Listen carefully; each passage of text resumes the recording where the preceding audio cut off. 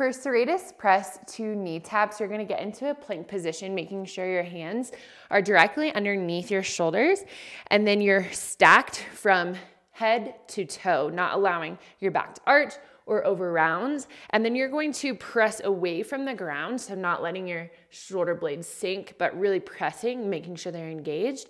And then bring that knee up, crunching as you do so, and then come back down. Let your shoulder blades relax and then press again. So that's that serratus press, and then bring that knee to chest. Now, you can also do some knee taps, so you can go sideways, middle, outside, and come back and then reset with that serratus press, and then repeat on the other side.